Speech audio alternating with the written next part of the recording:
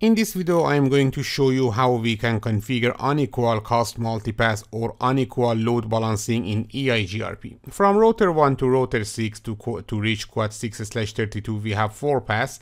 Each path has different bandwidth, and it means that we have different value for metric of each path, and the best path is the path from the router 5 because this path has the highest bandwidth or lowest metric. Let me to show you.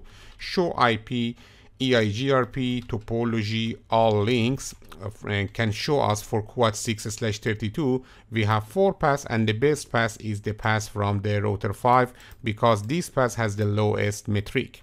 Also, in the routing table show IP route EIGRP to reach quad 6/32 we use now the serial 1 tree. Now I want to enable the variance for unequal cost load balancing. Show IP protocols can show us that the variance by default is 1, and now I want to increase the variance, for example, to 2. Show IP EIGRP topology all links can show us that if you configure the variance as 2, it means that the 2 times of the metric of the best path, okay, is the metric that the path with the metric lower than that metric can be injected to the routing table. And don't forget that path should be feasible successor according to the condition for unequal cost load balancing. Here we have for example only one path, that this path is this feasible successor, the path from the router 4. Because of that, if you configure the variance as 2, only the serial 1-2 path or the path from router 4 will inject to the routing table. Let me to show you here.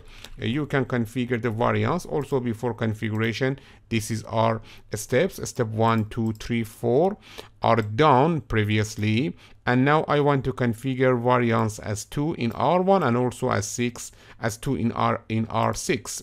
Let me to configure it in the router 1, router EIGRP 1, okay. Then variance command, you can enter a value between 1 to 128. For example, let me to use variance 2, and show IP protocols can show us that the variance is 2, and show IP route EIGRP can show us that here in the routing table of the router 1, now we have 2 paths with different metrics to reach the quad 6/32. Now, let me to show you the routing table of R6 or the topology table of R6. Show IP EIGRP topology on link for the quad 1/32. As you can see, we have multiple paths. Okay, and after that, the best path is the path from the router 5, and it means that we should use the serial 1-0-1-3 by default, and this is the successor path metric.